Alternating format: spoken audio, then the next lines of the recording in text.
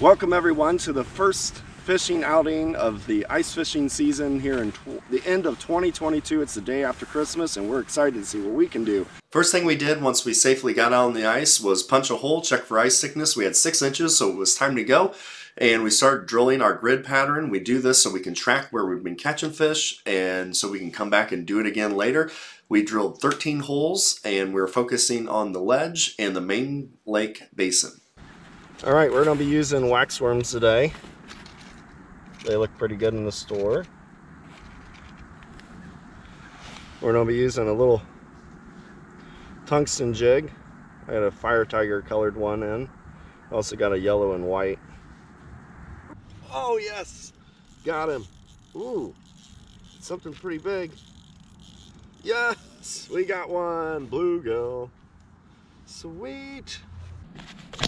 There we go. Back down the hole she goes. Let's get another one.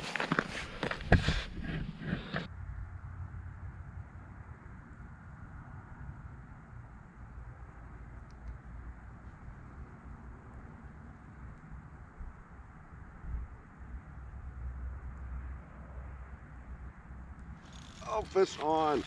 Ooh. Oh. This is different. Gotta get the transducer out for this guy.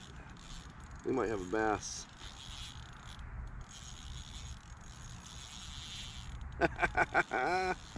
We've got drag pulling action going on here. Oh yeah, it's a bass. Yes!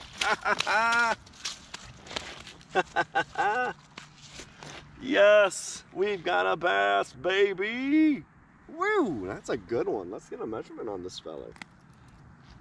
She's just about 14 inches. Beautiful fish. Hey guys, here's the fishing joke of the day. How much fishing tackle can a man accumulate before his wife throws him out? I don't know, but I think I might be getting close. Back to the action. I might have a fish on the scoop.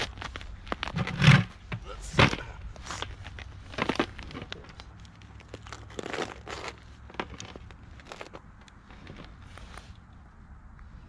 Alright, so I just wanted to give a brief overview on the Garmin Striker 4 setup that we were using. So this is the portable kit. You can get it at Cabela's Bass Pro Shop, several places. It's under $200. It's a very affordable package to get you out on the ice fishing with electronics. We're electronic novice. We really didn't want to spend a bunch of money, so this seemed to be the perfect kit and it was helping us catch fish. So what we're using here is the traditional screen on ultra scroll, which means it's moving as fast as it can, or re-scrolling or re-scanning everything as fast as it can, along with the A scope. Now to get to these settings, you hit the menu button, these 3 bars here, while you're in that setup. And so the first thing, the sonar setup down here on the bottom, you're going to hit enter there. So here, this scroll speed setting, if you click there, you see ultra scroll, fast, medium, slow, auto. And with ultra scroll is what's suggested for ice fishing because it shows that history as fast as it can and also keeps up with your bait jigging up and down. So the next thing on sonar setup, you click in, is the noise reject. And I have turned off surface noise. Surface noise is just stuff in the way up on the top of the screen, and I don't like seeing that, so I turned that to off, and I thought that was a very helpful feature. The final setting, which is how to turn the A scope on, again, hit the menu button. You're going to go down to appearance, click, and then toggle A scope on. Altogether, the A scope plus the hyper scroll screen, the traditional blue and red coloration, showing red as the hard subject matter, allowed us to focus on bringing our bait up and down and also noticing those fish coming off the bottom. and striking our bait. So we thought this was a number way of using a very affordable, portable kit, Got him? Yes! ice fishing, and getting the best bang for our buck. Woohoo! Yes! Show him off to the camera, bud. Grab him by the hand and hold him up close so you can get a good picture. Check that out. Let's just go. Let's take a moment to look through what we're doing here today. We're using a Beaver Dam 26-inch glass noodle rod. Got a little Fluger 2000 series reel and this awesome Fire Tiger tungsten tipped with the beam off. Let's see what we can get going again. The third fish of the day. Pretty hot start for first ice.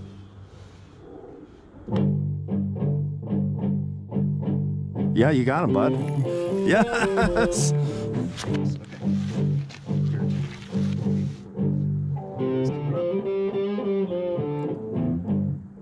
You got it.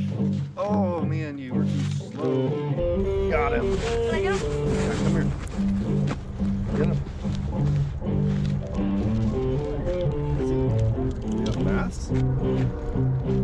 Oh, big old bluegill. Monster bluegills. You know what? Yes. Can I do it?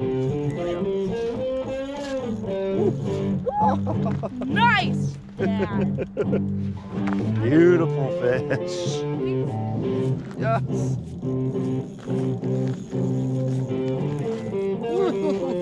They're just coming in. They're just coming in, Reese. They're like, no, don't leave, don't leave. Love this. Thank you for watching this video. We had a blast out on first ice. It was a lot of fun. We had a lot of fun using the electronics, getting used to them, working through the settings to find what worked best. That's why we wanted to share with you today what we were able to do and how we were able to harness those. The other thing that was kind of different when we were out is that when we first started using the sonar device, we had to turn the gain up to see stuff, and by the time we were done, we had to turn the gain back down. It was almost like the whole machine needed some time to wake up, and so that was kind of interesting. And also the gain needs to be turned down when you're in shallower water versus deeper water. So those were a couple different things that we noticed just by a few clicks one way or the other were optimizations for making sure you were just seeing the bait and the fish and nothing else.